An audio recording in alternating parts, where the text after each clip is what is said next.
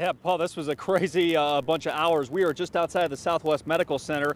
This is where the crash ended. They went right through this fence over here. We're just near an apartment complex, so they crashed through the fence. There was a car right here. They hit the car. Somebody was in that car. Fortunately, they are okay. And police tell me the deciding factor from being able to catch the juveniles who were in the car was a woman who saw them earlier and called police. These are some of the charges two juveniles face as they're now behind bars. A police report says at 1:30 Tuesday morning, a woman was sitting in her car near Southwest 31st in Kentucky. Three people were walking by when one circled back to her car and asked if she had a lighter.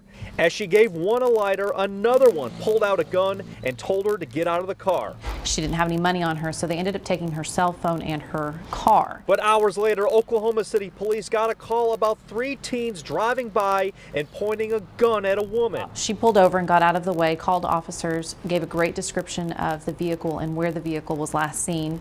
Officers located that vehicle.